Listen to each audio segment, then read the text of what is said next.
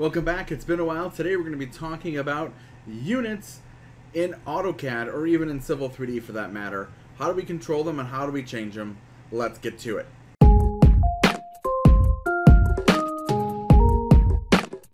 So what you're going to do, first things first, is we're just going to type in units at the command line here. So we're going to click at the bottom, type in units. Of course, you got to spell it correctly for anything to work. Alright, so we'll type in units. So for the most part, I work mostly in decimal. So when I draw something at 1, it's considered 1 foot for me. But most people, some other people I should say, like to work in architectural units. So this is where you'll start working in feet and inches. Meaning if you draw a line at 1, it's 1 inch, not 1 foot. So if you wanted the foot, you would actually have to draw it differently. So let me demonstrate that real quick. So I want to switch myself into decimal here. I'm going to go to line, and I'm going to take my line. I'm going to turn ortho on, and I'm going to go 1, enter. So that is 1 foot to me. I'm going to go to units now. And I'm going to go into architectural. Hit OK. And I'm going to draw a line. And you're going to notice this is going to be confusing because it's going to be the exact same length as this here. So what makes one 1 foot and what makes one 1 inch? Well, really, we're starting with the units first, right? So if this line here needed to be 12 feet, it would label itself as 12. So I went and measure here, and I go from the endpoint here to the endpoint here. It's only going to come up as 1 inch right now, if you look here, because when I typed in units, it changed. So if I go to decimal now, hit OK, and then I type in same thing, distance command or the measure command, whatever one you wanted to use. And I go from the endpoint to endpoint. I'm going to kind of cheat and turn on my O snaps here.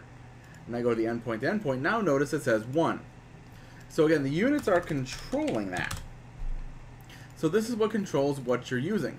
Now many people might think, well, I'm in engineering, I should be using engineering. Honestly, we don't use that in my particular field. In civil engineering, we really stick into decimal.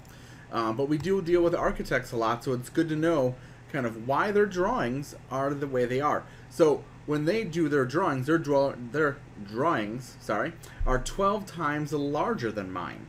So what I have to do to get their drawings down to the same size is I have to just scale them. So if I draw a line, and I'm going to make sure I'm in, let's go to units here, and I draw the comparable line in architectural, meaning I draw a line here and I go 1 foot, enter. If you notice, that line is pretty long. Now, when I type in units, and I go back to decimal, when I measure that line, it's actually going to equal 12, if I did my work right. There you go, 12. So, see, 12 times larger than this guy.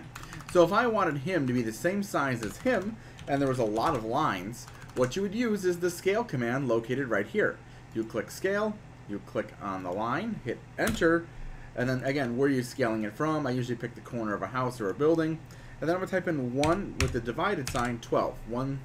1/12, enter, and voila, it is now the exact same size. So that's technically how we would do it. Now, there's a few other things that come into play here. So not only does units control when you're drawing things, but does it control how you label things when you do dimensions? And that's no. So when you come up here to dimensions, so I'm going to go to the Annotate tab. We're going to go to Dimensions here. We're going to click this little downward slash arrow. Now, when we click that, that pulls up the Dimension Style Manager. Now, if you're having trouble finding here, if you just type in Dim Style and hit Enter at the command line, you'll get to this as well. Now, when you look at this here, I'm going to double-click Annotative to make it current. I'm going to go to Modify. Now, we're going to skip all the settings here. We're going to go right to Primary Units, and notice it's set to decimal right now.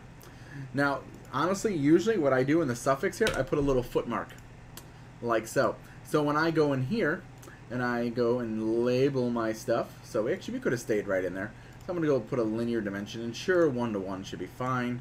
From here to here, you'll notice I have 1 with the foot mark, right? And then if I were to go to here, and let's expand this 11, so now this should be 12. Let's double check my math real quick, right? Should be pretty simple. Perfect. And I'm going to take this guy here, I'm going to do the same thing. If you notice, he says 12 feet though, right? Because that's again how I'm used to dimensioning. But let's do something different. let's switch ourselves to something different. So let's go back to dimensions here. Let's click the little down arrow, which again is dim style enter if you're having trouble finding it. We're going to go to modify here, and instead we're going to switch ourselves to architectural, hit OK, close, and you'll notice instantly I now have 3 1-inch here, but I got 1 blah blah blah here. Something really weird, right? Remember that suffix is there still. So if we get rid of that guy right there, hit OK, close, you'll notice again I have 1 foot and 1 inch. So again, they both kind of corrected, so it was adding that extra slash. But that is really how you change your units, and really the difference between the 2 units, at least when it comes to civil engineering and just architectural units.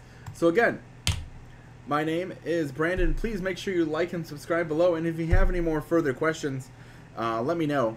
I'll hopefully get back to a normal schedule here, and I'll see you guys in the next video.